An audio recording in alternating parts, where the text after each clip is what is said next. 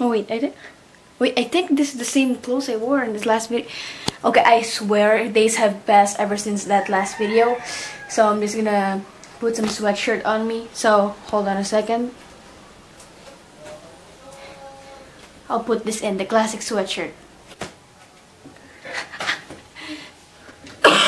So, let me fix the camera. Okay, so this is much better. So, welcome to another video. So I'm actually surprised I've still been doing this weekly upload. So, yeah, I hope I survive. So about 3 days ago, I went outside, even though I'm only 13 years old. Here in my country, in the Philippines, we're only allowed to go outside for 15 and above, and I'm not 15. We went to the Avia Mall, which is in Cavite, I think. I'm not sure about the places because I forgot. But we went to Avia, and they had this new bookstore which is called Fully Book. I think all of you guys probably know what Fully Book is if you live in the Philippines. But basically it's like a bookstore, but yeah, but that Fully Book is actually like newly made. So when I went there, it's only been there for like 2 weeks. So the products that they sell there are fairly new. So when I saw the store, I wasn't expecting to see any manga, but ever since May of the 1st, that I started like wanting to collect manga, because I started to read my first manga, Bloom Into You, which I'm planning to buy, by the way. I wanted to collect some, so I went inside, but I wasn't really expecting to see a manga in there because, again, it's a new store and we don't really see that much manga, at least when I wasn't paying attention in the bookstores. But basically, I bought my first manga, which is, there's 2 of them, which is, I'm so ready to be called a normie for this, but come on. I bought the Demon Slayer Volume 1 and the Promised Neverland Volume 2. And the reason why I bought Volume 2 is that they didn't have Volume 1 and they only had 2 and 3. Which is kind of not really surprising because, again, they're a new store, so probably a lot of people already bought this even though it's in quarantine.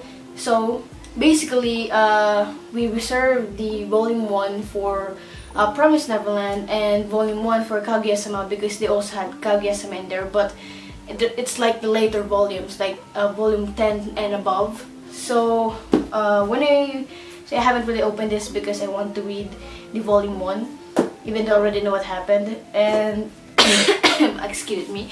And basically, I just want to tell you guys my experience about it, so you guys can like buy more even though you are in this quarantine.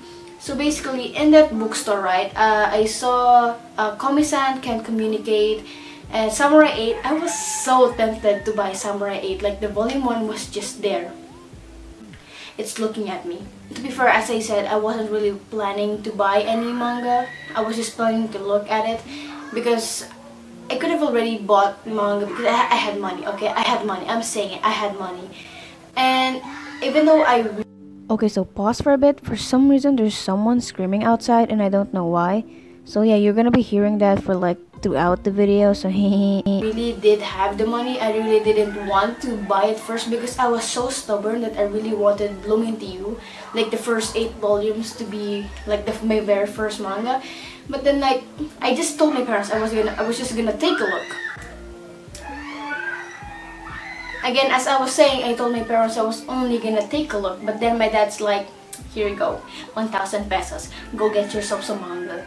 And then again, I was constraining myself, I wasn't planning anything, but when that 1,000 pesos came into my eyes, my mind just went, okay, so how many mangas can I buy? Basically, I took a really long time because they also had One Punch Man, Food Wars, and Quintessential Quintuplets, and they had Citrus.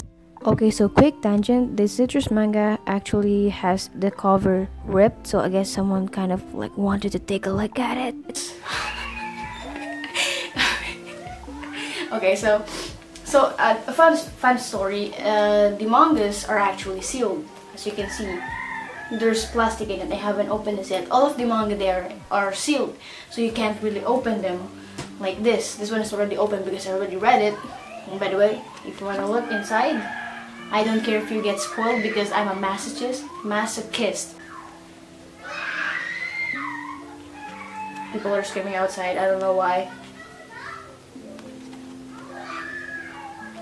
So yeah, when you open it from the normal reading pattern, they have this kind of, you're reading it wrong and stuff like that. Oh crap. So I dropped this. I don't know what this is, but I think it's that one thing where when you, so that you don't steal manga, so when you haven't paid for it, it will beep beep beep beep beep, so like you can steal manga. So that's it. I bought this in quarantine, so if probably quarantine is over, maybe you can buy a lot of mangas, especially in like fully bookstores and that aren't new, because the one I went to was new. So if you see a fully book, maybe there's gonna be a manga, and if there's a missing volume that you want to buy, you can just, or any titles that you want to buy, you just ask the staff or the employee that if they have this particular volume or series, and then they will just tell you like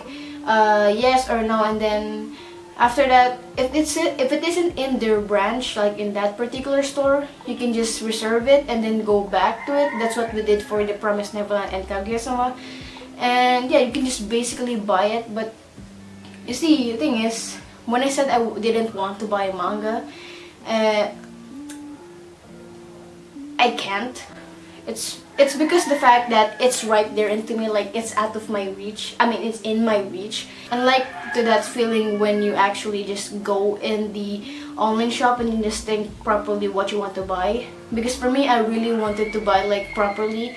I just don't want to buy stuff that I probably won't like. So even if I really like the series, but if I don't want to collect it, I'm just gonna like read it online and then just never buy it.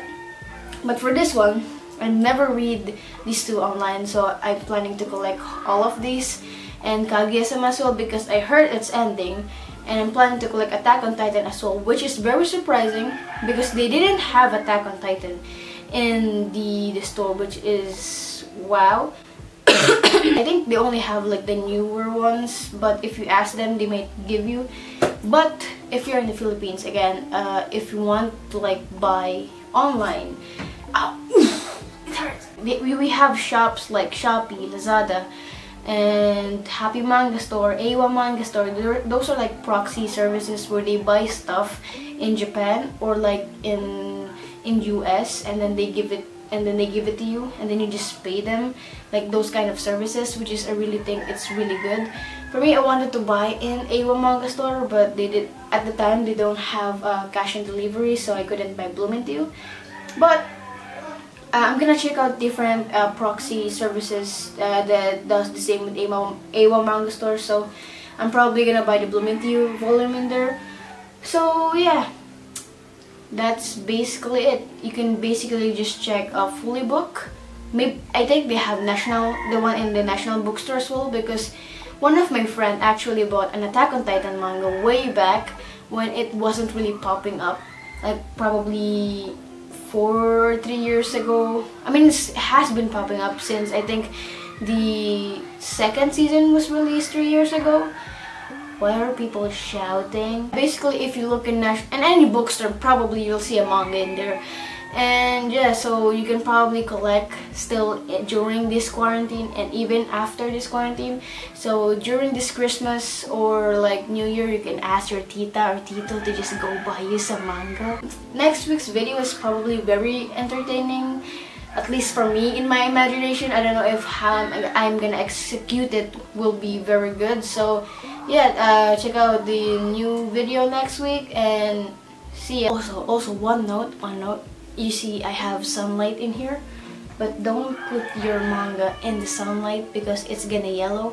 So if you put these parts will get yellow if you put them in the sunlight for too long. So if you're gonna collect some, make sure to not like stack it with the window open so that it won't get yellow. So I was gonna say that if you want to buy digitally and legally, we have like Bookwalker and stuff like that actually supports the manga industry and the creators, and you can also like go to Comixology. I mean, to be fair, I haven't used any of those because I read manga in the sites. So right now I'm planning to buy the manga I read on sites, so at least even if I pirate it at first, I'm gonna gonna buy the physical copy anyways. Oh yeah, so I forgot to mention that if you buy manga physically in bookstores, they tend to be way cheaper than you get, because if you buy it online, they're gonna like cost shipping fee and like they're gonna add more stuff to it. But if you buy it in like physically in bookstores, it will only cost you like $5. But for this one, the normal volumes and like those weekly kind of volumes, they tend to price, like they have the price of $4.80, which is kind of expensive, but not, because in Japan it's only 500 yen, which is like 250 pesos or somewhere around that. But if you buy like monthly mangas, like those that release monthly, like Attack on Titan, they tend to be way pricier, because when I took a look at Citrus price, it was way expensive. And I think that's the same way for Attack on Titan digitally, like buying it in actual online stores digitally and on the physical stores. But again, like those physical bookstores actually tend to price way lower than the actual digital stuff, no, the online stuff. So yeah, that's another. Why do I keep doing this? If you found the one, you should never give her up. I think it's the way life changes when in love, yeah. I surround my soul with the positivity.